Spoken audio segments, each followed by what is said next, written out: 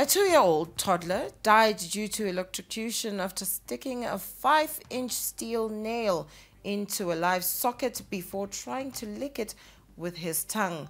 Now, the toddler was playing in his parents' bedroom in Chinhoyi unattended while his mother was doing chores outside.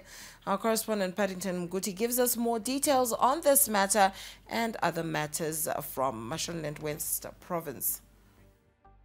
A 2-year-old from Portlet Farm in Chinhoyi succumbed due to electrocution on the 13th of September this year. Leroy Sakatero died while her mother, Nomsa Tembo, aged 26, was outside doing her chores.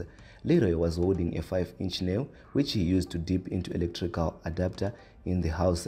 Subsequently, Leroy was electrocuted and he was rushed to Chinhoyi Hospital by his mother, and unfortunately, he was pronounced dead. Nomsa reported the incident to Chinhoyi police, who attended the scene, and the body was conveyed to Chinhoyi Hospital for post-mortem. Mashonaland West Police spokesperson Inspector Margaret Tove confirmed the incident and urged parents to guide jealously the safety of their children from electric gadgets.